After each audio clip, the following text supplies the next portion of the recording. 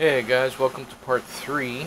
Hopefully I can get them done today and get some riding in.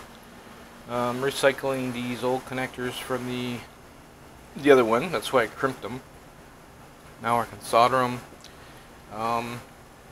These 6S balance leads, I basically recycled them as well. 8S are hard to find, so what I did is I basically sanded off the tab on the end, got it as close to the pin as I could, then I cut another one, sanded it down with the sandpaper, and basically just stuck it into the hole. Like I got this one here, and then what I do is I put a little bit of glue around the wire, holds it together, and let it sit overnight. So that's one 8S balance lead. This one here is ready to go. Just pull it out, make sure it goes back in, and you can tailor it. Like if it is a little tight, you can give it a little bit of sandpaper and try it again.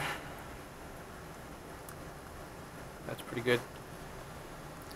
So what you do then is I just grab some goop and let it set. It's on in here.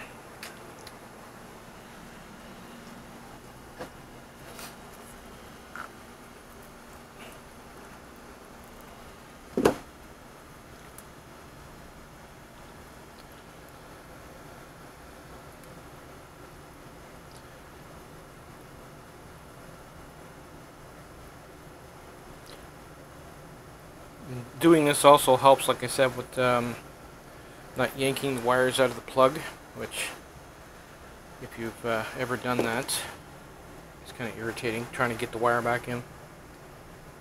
Gives a little bit of support over time, longevity of the plug. There. We'll let that dry, and that'll be our other 8S plug. Okay, so there's a couple of things I went over on the bike yesterday that I wanted to discuss. One is when these bags are fully opened, they come up to about here, and they're a little too tall to run the leads out the bag. It'd be a bit of a pain in the butt, actually, because you'd have to make the leads so bloody long. I'd have to extend the balance leads double that size, which I don't want. I basically just want to put those on the battery and just run them out the side. So what I think I'm going to do is I'm going to drill a hole on the side here on the plastic and run the battery leads and the balance leads out the side. That way they're low in the bag, and I don't have to extend them at all. Save time. So basically, they should be long enough. Yeah, should be long enough. So we're going to find out. And if I drill a hole through the back of the plastic, it might give a little bit more support from ripping the bag. Still got to figure out how to move those clips, so I'm going to have to do that too. I'm thinking, so they have rivets, and I don't have rivets to replace it. So I think what I'm going to do is I'm going to set it on a hard surface and try hitting it with a punch and see if I can't unfold that rivet and pop it out. That way I can save the rivet and reuse it, hopefully. As you can see,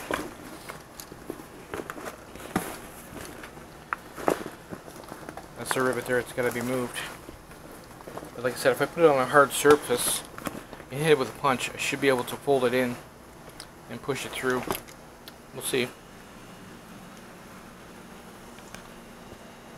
Well, it worked. I ended up using a butterfly drill bit and popped it right through. Like I said, it's going to leave little holes there, but you can fill those up with goop if you want to keep it watertight. And it doesn't look like it's going to rip or anything, so we're good. I got to save the rivets. I'm going to try and reuse them. See how that goes. I don't have any in hand. I'll try and round off the end or flatten it out so I can just push it in and then mushroom it. But that worked, so we're going to move it and put it probably right about there. Should be more than enough. But I'll measure them out anyway. Okay, well, those bottom brackets are moved. That was not fun. There was no point in making a video of it. Basically, it was like working on a pair of hockey skates. If you've ever worked in a sports store and replaced a tuck on a hockey skate, you have the rivets. Basically, I punched the rivets out and then rounded them back up so they're nice and smooth with the pliers. And drill the holes, put the rivet back in, and then you need a backing to keep the rivet from popping back out when you try and slam the washer back on. So I used a socket, set it in the hole like that, put it on the floor, on the cement floor, and then what I did is I spread the pliers like that, put the washer on the lined it up with the rivet, pushed and hammered the rivet or the washer around the rivet until the rivet was sticking out further than the washer, and then I hammered the washer, and it worked. So I got some glue on the holes now. Just waiting for that to cure a bit so I can move them around, but they now fit, and they're as good as factory, so they're tight. So we'll see how that works. Next is the wiring of the batteries, and then we got to find a place to drill a hole and open it up so we can run the wires and the balance leads out of the bag. Somewhere on the back plastic, in and out of the way, so when you look at the bike it just basically looks like two panner bags. You wouldn't know there were batteries in it. So we'll get to the next step. Okay, so I set one in the, put the leads on it and set one in the bag just so I get an idea of how well it's going to fit. And it fits pretty good. It doesn't move around either because of that sled I put on the bottom. As you can see, my leads only go to about there. So every time I want to charge the battery, I basically would have to open it and then let the charger dangle inside the bag, or extend those wires, which I don't want because then I got double the wires floating around the bag. Eventually one of them's going to get damaged and it's going to short. So for me, it'd be easier just to set a spot to set the balance leads out so they can dangle out of the bag. But you don't want to get them too close to here because you'll pull on them. Thinking over here, out of the way. I can always move these hooks a little inwards if I wanted to. Or even down here. It won't really matter. Also, I gotta make sure it's not in the way where it's gonna be slamming against one of those poles. Actually, what I should do. So let me set this on the bike, and then I'll get a better idea of what I'm doing here. And notice the orientation of the battery. It's still pretty flat. It's not leaning over too much. I'm still going to put a little bit of goop on the inside between the plastic and the battery and actually glue the battery right to the plate, which I don't know if I should do that or not. It might help a little bit with the rigidity of it. Okay, so here's what we got to work with. You can put it up in this corner here, and that would give us about 2 or 3 inches hanging out of the bag right here for the main leads and the balance lead. Or we could go here, which would be lower. I don't know if the lower is better. There's not much of a difference there between the top corner and the... Well, we could go here. Even if we move the bag over, we got until we hit this bar here, so I'm just going to take a pen and mark it, because I'll be doing the same with the other one. Unfortunately, you have to do a custom like this if you want it to turn out. And I'll probably be doing more mods to it down the road. There we go, I marked it. So we'll drill a big ass hole in it. and then we'll start running our leads out and give it a test. Okay, so here we go, guys. Obviously it's a little short. It's not as long as I wanted, and it's not really holding together too well. I'll get a few charges out of it. You know what it's like trying to order this stuff through Amazon or anywhere else lately. 8S balanced leads are hard to get a hold of. So if this can get me through until I can get the leads, I'll be happy with that. I'm just putting the connector on it now, so I can balance this one out as I'm starting the other one. But this one's pretty much done. It's ready to go. Like I said, I'll leave this out, and this will plug into the wiring harness that'll be on the bike. And then I unplug it, and then lift it off. And that's basically what I wanted all along. So we're just going to carefully put these connectors on without shorting it.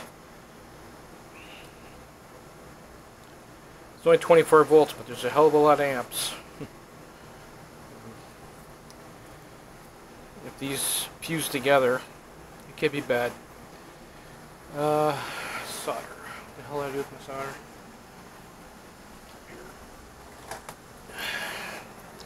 Yeah, so this basically turned out exactly how I envisioned it. Basically, I like to go over what I'm doing before I actually do it. That way I know it'll turn out.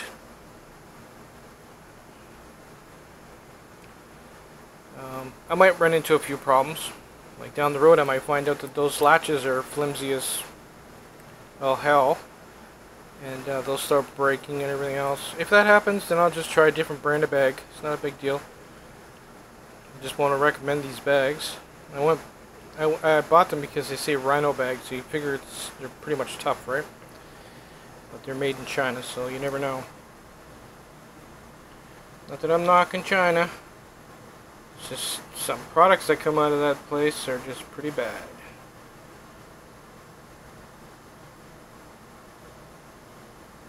Okay.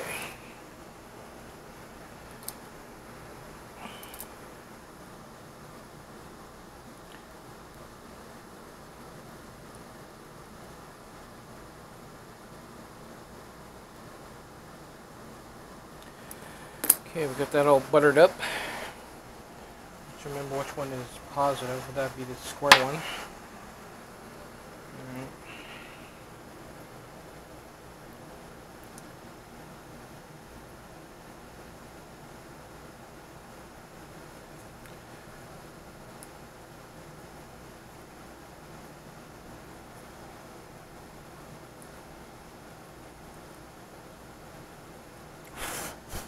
Hot.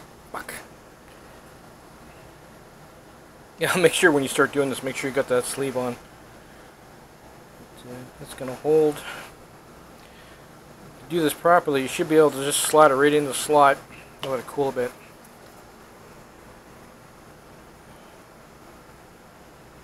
This one is a little long. I'm going to try cutting it.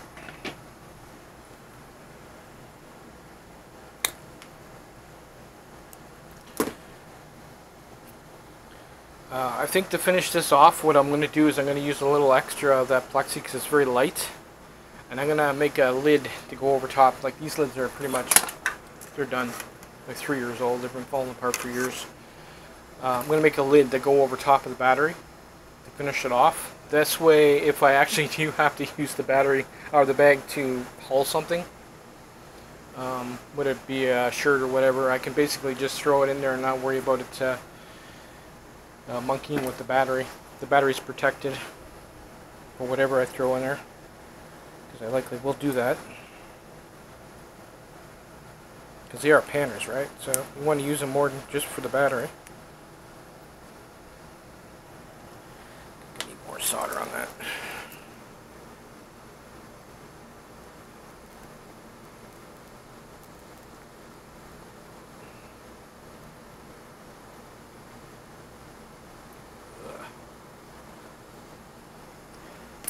Well, hopefully you guys are doing well. I know it's a big change not being able to go to work or go to school or whatnot. Hopefully this pandemic doesn't last. This is actually my second pandemic. That's how old I am. Yeah, pretty much the same. It's a weird feeling knowing that there's so many people dying around the world. But I've been through this once already. The one in the 70s, the Asian flu. And I actually got it. And I was as sick as a dog. That's the only reason I remember it.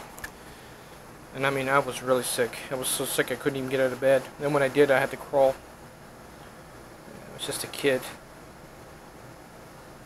But I survived it. I don't remember. Oh man. See, that's what I told you, the amps. Oh well. Got a little bit of brown finger there. There you go. Little highlight of this video. Just gotta put it against my stomach here to solder it up before I short it again. There we go. There. See? I did it so you don't have to. Well, lucky I didn't damage it to the point where I had to replace the whole socket. It's good. Solid. And then you slip your sleeve over it. And that's all you should have to do. So wait. A little exposed on the positive, but it's good. That's it, guys. Basically do the same to the other one, and hopefully I can get a ride in, see how they work out. I know they're going to work out pretty good. Like I was saying, if these bags go bad, one thing I'm going to do with the first couple of rides is I'm going to put a strap around this one here and right onto the bike. That way, if these do fail, it'll at least hang off the bike. It's not going to hit the road and someone's going to run it over and start a fire and everything else. That's my biggest fear. Is the size of these batteries. They're just not big enough. They're small enough where they will actually pass underneath a vehicle. They'll actually get jammed underneath the vehicle, and that would be bad. So we'll see how that works.